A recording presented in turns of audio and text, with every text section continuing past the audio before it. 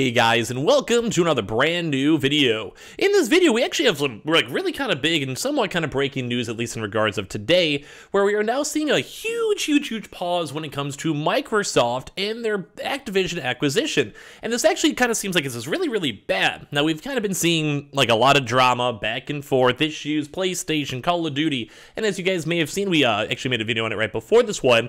There's even a huge Call of Duty event that happened today with all the brand new news for Warzone, for the brand new game, Call of Duty Mobile, and all the big changes, maps, and kind of the initial first, blunt showcase of everything involved in the system. And with all this hype going around, we also had some legality stuff, and big regulators now kind of chime on what they're allowing and what they're not allowing over here. So, a lot of stuff to talk about, and in all honesty, kind of maybe bad news too as well. Depends on your perspective. If you guys are more of a PlayStation fan, maybe good news. If you guys are more Xbox fans or Game Pass fans, maybe bad news. Overall, it's interesting news. So make sure you guys are subscribed, give your thoughts as we go throughout the video itself. Leave a like, and of course, subscribe for the PS5 giveaway. Twitter and Twitch streams down below, and same with those Amazon and Target links too as well. So as we've mentioned, when it comes to this stuff, as you guys know, Microsoft put in that huge, multiple billion-dollar bid for Activision, Call of Duty, Overwatch, World of Warcraft, mobile games, and a lot of other various IPs. But a lot of issues have been dwelling on it to maybe becoming a monopoly, and I've mentioned this before in prior videos, a lot of lawmakers are more so not really that concerned, say with Sony and Nintendo, and say Steam, Epic Games, whatever. That is a big thing to note. But I think a lot of regulators have also keep on pushing for the fact that smaller companies pretty much have no barrier of entry, or they have a massive barrier of entry, and they just literally could not go and afford to compete with Xbox already, but now factoring some of the biggest games on the planet, both on PC side, both on normal side, all available potentially for Game Pass, and I think a lot of regulators are focusing more on that, but as well, obviously, the PlayStation monopoly concerns and all that are also factored on in. So with this, we now have some new information all throughout today where regulators put the brakes on Microsoft Activision acquisition. Microsoft faces prolonged competition investigation into a $75 billion acquisition over here too. So Microsoft, $75 billion, which I always thought it was more of $69 billion, but acquisition of video game maker Activision Blizzard faces an in-depth probes in Brussels. And in the UK, following growing concerns, the deal is anti-competitive and will also be excluding rivals from assessing the blockbuster game Call of Duty. And as you guys know, Call of Duty has been in the news a lot, as we mentioned before, and actually I'm a little bit excited for it. I'll probably be going and playing up the beta on my Twitch stream if you guys want to follow up on Twitch, or as well, maybe even make a few videos on it on the channel, maybe some comfy commentaries like how it was back in the day. So it comes as the UK's Competition and Markets Authority is expected to launch an in-depth investigation this week after Microsoft decided not to offer any remedies at this stage, according to two individuals with knowledge of the situation. So basically, it just kind of seems like the UK is once again going in and trying their best to get as much stuff done as they possibly can. They are concerned. They want to look through the logistics. They want to look at the market. And I'm sure a lot more other things that we'll never even know about. But they do also want to make sure it's not a monopoly. They want to make sure they're not taking over the gaming industry because they have Microsoft money. So it's always a big concern. So earlier this month, the CMA became the first global antitrust regulator to sound the alarm over the transaction, giving Microsoft 5 days to come up with the undertakings that would resolve its worries or face an extended Phase 2 probe. The companies have already been in talks with regulators in Brussels since the deal was announced 8 months ago, in what was known as the pre-notification stage, an indication of how scrumptious officials will be during the probe. Regulators and others involved in the deal expect a prolonged EU investigation once Microsoft officially files its case in Brussels in the coming week. So what that means is that we're going to probably get a lot more information. When it comes to courts, most of the time the information is public. Obviously, maybe with regulators, it might be slightly maybe under more scrutiny, so it might be more polarized to release that information, or maybe more exposed to proper business deals.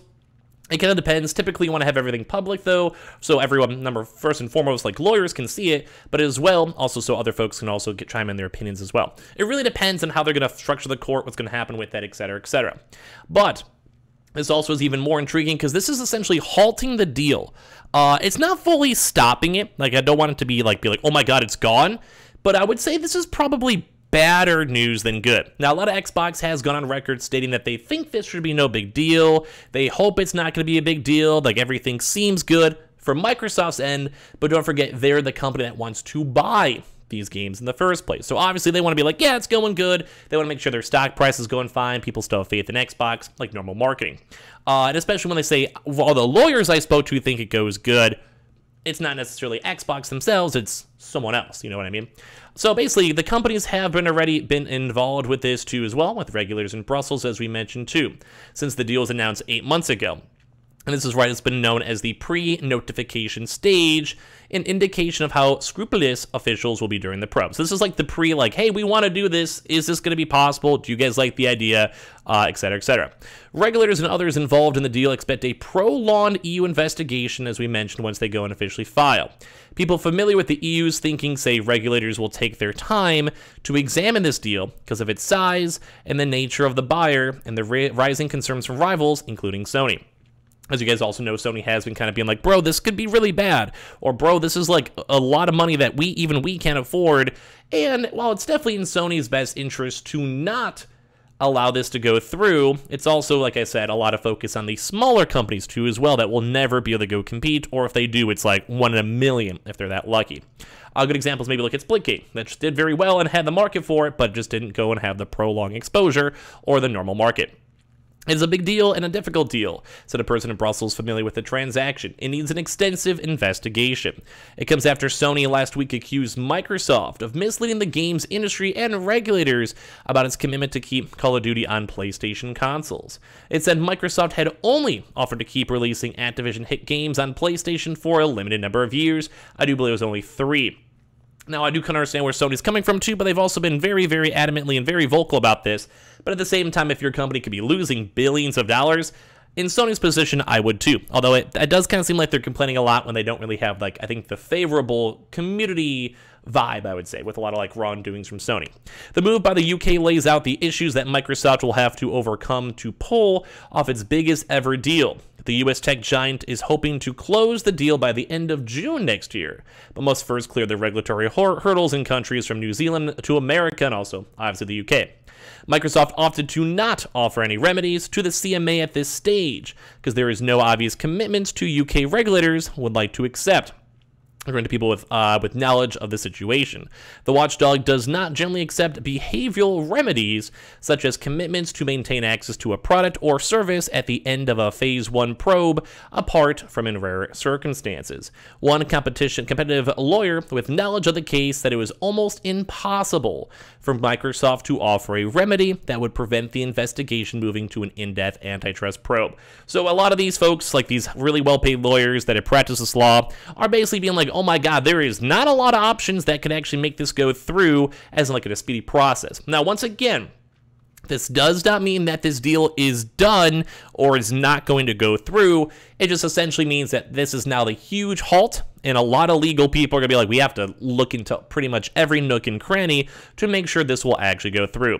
The Activision deal comes at a time when regulators around the world are concerned they have not been as interventionist as they should have been in regards to the previous big tech deals, which is kind of bad for Microsoft, although Microsoft has had other deals already go through, and that's why a lot of folks I think are like, well, we gave you a lot of freebies and we gave like a lot of other big companies freebies.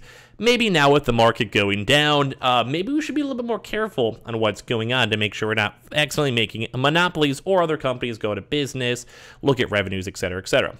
So gaming rivals say they fear that Microsoft will offer commitments it could easily wriggle out of, and they are not long-lasting. So like a 2 to 3 year Call of Duty commitment is not that good, especially if you have everything else on Game Pass. So I understand Sony and the others want the commission to force Microsoft to offer guarantees that they will be able to access all games on equal terms and in perpetuity forever. Microsoft has said it will continue to make Call of Duty available on other companies' gaming consoles, such as PlayStation, rather than turning into an exclusive title on Microsoft's Xbox. Brad Smith, Microsoft's president and vice chair, had previously said, "We want people to have more access to games than less." the company could choose to enter a formal commitment to the CMA to guarantee its rivals access to games during the second phase of the investigation, when an independent panel will analyze the deal in depth and consider potential solutions to antitrust issues. So like I said, it does kind of seem like Xbox is on hold, and a big legal hold. PlayStation might actually get some good benefits off of this. We'll have to go and see, and I'm sure we'll have a lot more stuff coming out throughout the next few weeks with this deal, because it is now into like the big hardcore stages where it is starting to get a little bit more rough. So give me your thoughts and comments down below. Make sure you guys are subscribed and the notifications on as well for the brand new PlayStation 5 giveaway. Twitter and Twitch stream down below, Weeble, Target, all that good stuff down below, and I appreciate you guys all so much for watching in the first place.